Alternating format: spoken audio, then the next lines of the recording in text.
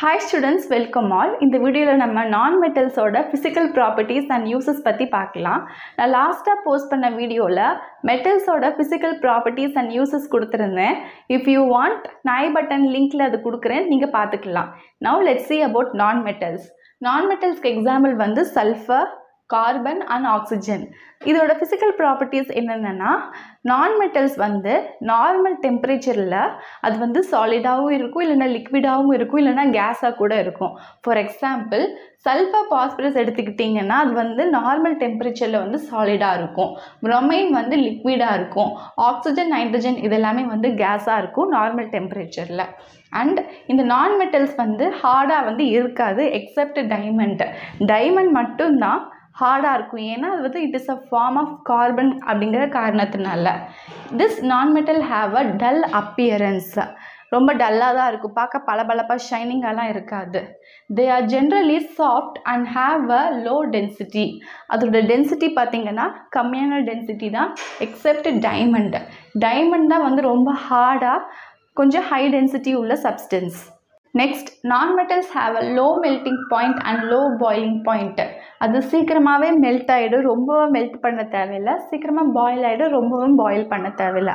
அதான் low melting point and low boiling point. They are non-malleable. non-malleable அப்படின்னா non-metals வந்து ஒரு thin sheetsக்கு ஹாமர் பண்ணி கொண்டு வர முடியாது, அதனால தான் அது வந்து non-malleable அப்படின்னு சொல்கிறோம். non-ductile அப்படின்னா it cannot be drawn into thin wires. thin copper wire மாதிரி non-metals வந்து கொண்டு வர முடியாது. எக்ஸப்ட் இது என்னன்னா கார்பன் ஃபைபர் மட்டும், they are highly ductile, அது மட்டும் கொண்டு வர முடியும்.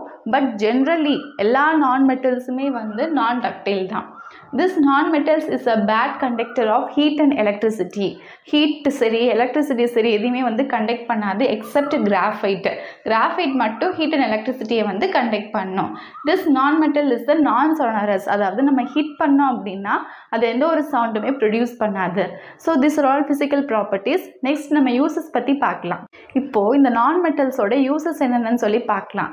இதில் டைமண்டும் கிராஃபைட்டும் it is a form of carbon. இந்த டைமண்ட் வந்து ஜுவல்ஸ் மேக் பண்ணுறதுக்காண்டி, கட்டிங்காண்டி அண்ட் கிரைண்டிங் எக்யூப்மெண்ட்லாம் வந்து தயாரிக்கிறதுக்கு டைமண்ட் வந்து யூஸ் பண்ணுறாங்க. அண்ட் இந்த கிராஃபைட்டை வந்து பென்சில் லெட் வந்து மேக் பண்ணுறதுக்காண்டி யூஸ் பண்ணுறாங்க.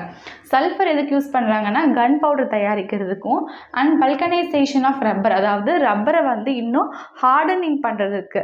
நம்ம இரேசர்லாம் யூஸ் பண்ணுறதுல ரொம்ப ஹார்டாக இருக்கு இல்லையா, அதுக்காண்டி தான் இந்த சல்ஃபரை வந்து ஆட் பண்ணி யூஸ் பண்ணுறாங்க. பாஸ்பரஸ் வந்து to make a match box, தீப்பெட்டி தயாரிக்கிறதுக்கும் and also for rate poison இதுக்கெலாம் யூஸ் பண்ணுறாங்க. நெக்ஸ்ட்டு நைட்ரஜன் வந்து டு மேனுஃபேக்சர் த அமோனியா தயாரிக்கிறதுக்காண்டி இந்த நைட்ரஜனை வந்து யூஸ் பண்ணுறாங்க.